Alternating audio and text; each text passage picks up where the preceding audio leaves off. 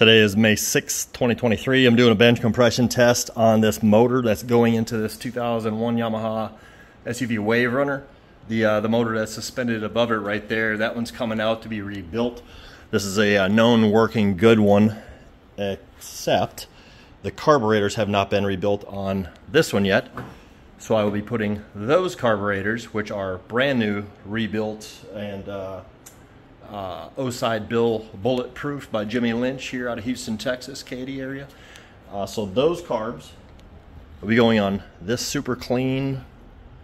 It's got some dust on it. I just blew this out of these holes right here. This super clean motor. We got our snap-on tools compression tester 0 set on cylinder number 1.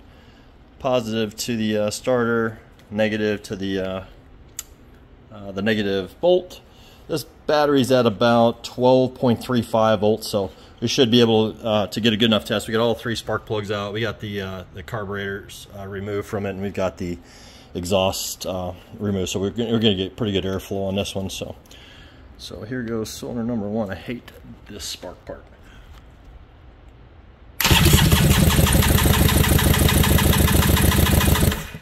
I'm going to go with holy crap awesome compression. Let's see, let me turn my flash off, see it a little bit better. So we are right at about 135. Cylinder number 1. All right, we are set to cylinder number 2. Zeroed out. Sorry.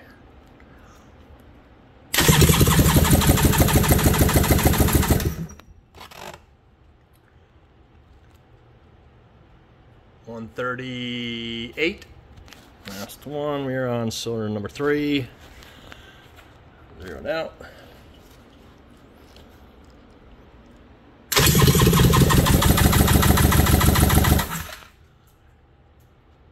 $139. Beautiful motor. So yeah, so this one, I mean, it is, besides a little bit of grease and a little bit of dust on this thing's a super clean motor. So and the whole thing all the way down to the bottom, and this one is just beautiful. So this one going in there with, this is why this one's coming out of there. This was discovered after the carburetor rebuild. So this crank is getting pulled out of there. Everything's getting inspected for tolerance. The bearings, if necessary, I'll just replace the crank. The starter bendix needs to be replaced on there. All the oil seals need to be replaced. I'm just going to pull the bottom end out. Bottom end is performing very well. The top end is a problem on this one. But these carburetors are brand new, rebuilt by Jimmy Lynch. And so he's got the O-side bill carburetor drill out modification done to them just last week. So this motor ended up being 117, 118, 104. So that one's the bad one there. It's got some scoring inside there and some slop. So that motor's getting pulled. The whole top end is getting rebuilt or replaced on that one whenever I need another 65U motor. Might as well show you this while I got the camera in my hand. A little bit of water down in the bilge from the water test, and everything else is just super clean. Fuel tank was pulled on this one. Oil block-off kit installed by Jimmy. It's got a primer, a brand new primer line, the good line, not that crap that you're going to buy off of eBay or Amazon.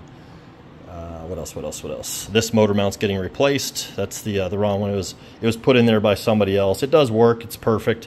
It's got the exact same angle and it's set up right, but I'm going to put a stock SUV one back in there. They just didn't have the correct motor mount, so new one's going in. So yeah, this one's getting done right. It's getting put together right up here in Northwest Houston out of Rob Warren's garage with a, with a collaboration with Jimmy Lynch to do the carburetor rebuild on this one. The pistons have been checked for slop. This thing is just beautiful. The rings look awesome on this one. There's cross hatching on the cylinder walls as it should. I mean, this thing is beautimous. Okay. Hope that helps.